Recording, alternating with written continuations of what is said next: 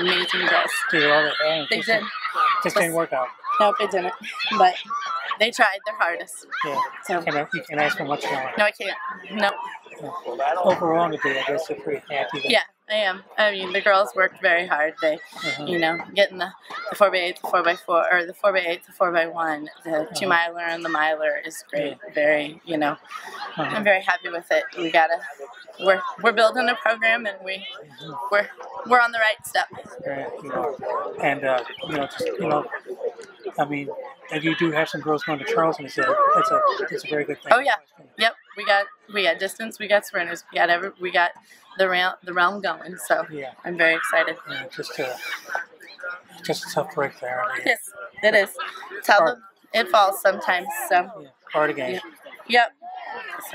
And wait, can you tell me what happened in the 4x4, Tim? We were interfered with. One of the other teams stopped right in front of our third runner and knocked her and our second runner completely down. And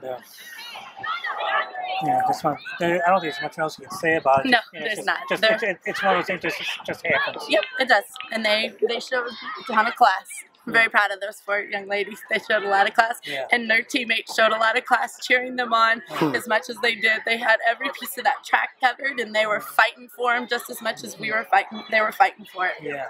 Camilla, what are your thoughts on going to the state track meet for the first year? Very excited. I'm very excited. I love that we got a nice, you know, we got a good group going for sure. So I'm excited about it. And Abby Korak, talk about her, you know, winning that sectional in the mile. And she's a strong runner. I'm very excited to see her get up there with some runners up at Charleston, and I think she can do great things. So you got a chance to get some hardware out of O'Brien, no question. Oh, we're just going for PRs and times right now. We're going to make it better. So, yep. Go up there and just do your best. Do our best. That's what we ask for.